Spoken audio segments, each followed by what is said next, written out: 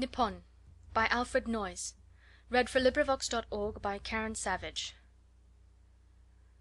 Last night I dreamed of Nippon.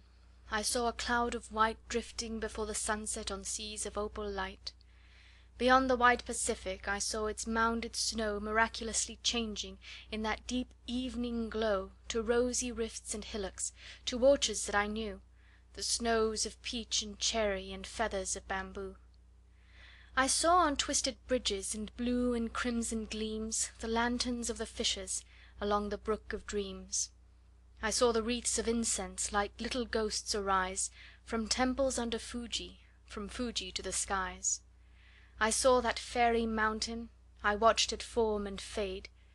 No doubt the gods were smiling when Nippon Isle was made. End of poem. This recording is in the public domain.